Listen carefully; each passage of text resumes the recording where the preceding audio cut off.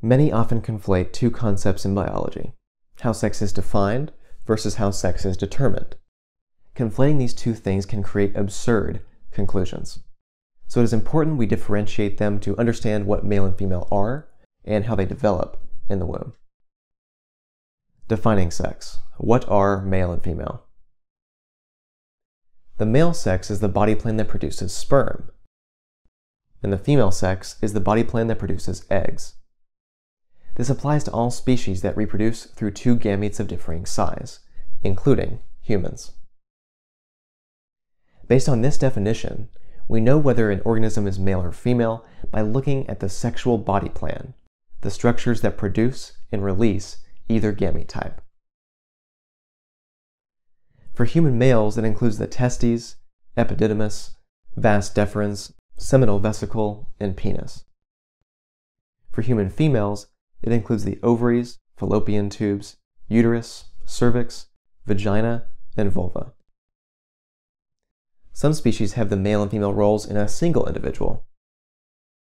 But in humans, individuals are either male or female throughout their entire life cycle, a sexual system known as Gonochorism. Determining sex. How does an individual become a male or female? In humans, sex is determined by genes. In biology, determining sex does not mean observing or identifying sex in the normal sense. Instead, determining sex is a technical term for the process by which genes trigger and regulate differentiation down the male or female path in the womb. This determines the structures that produce and release either gamete type, and thus the individual's sex. Thus, defining sex describes what the sexes are, while determining sex describes how the sexes develop. There's two main reasons why the mechanisms that determine sex, like genes, are not used as the definition of sex. First, sex determination mechanisms vary across species. Mammals typically use the XY system to determine sex. Birds typically use ZW, and many species of reptiles and fish use a range of temperature values instead of chromosomes. Despite all these different mechanisms to determine an organism's sex, what unites all males across species is that they develop the body plans that produce sperm. And what unites all females across species is that they develop the body plans that produce eggs. Thus, while there are various mechanisms that determine sex across species, there are still only two endpoints: male or female. The second reason why the mechanisms that determine sex cannot be used as the definition for sex is because random mutations or genetic errors can occur. Sometimes sex determination mechanisms result in a sex opposite of what you would expect from the chromosomes. For example, in humans, 1 in 20,000 males are born with XX chromosomes, rather than the typical XY. This occurs when the SRY gene, the gene that triggers differentiation into a male, translocates onto an X chromosome during cell division in the father's sperm cells. When the fetus is conceived, they receive 2 X chromosomes, and one with the SRY gene.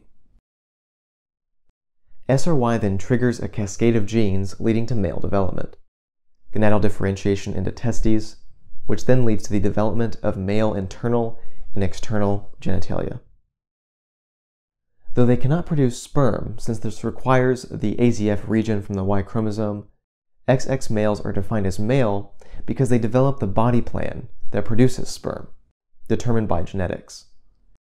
Defining this person as female simply because of the XX chromosomes would be absurd, because they develop the body plan that produces sperm, not eggs.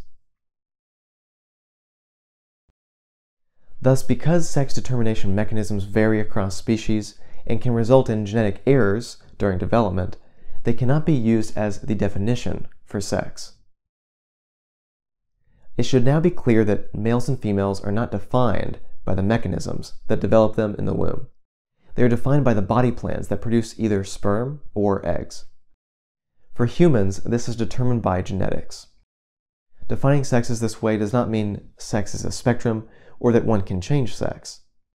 Sex is determined at conception by the individual's genetic profile, developed in the womb, and immutable.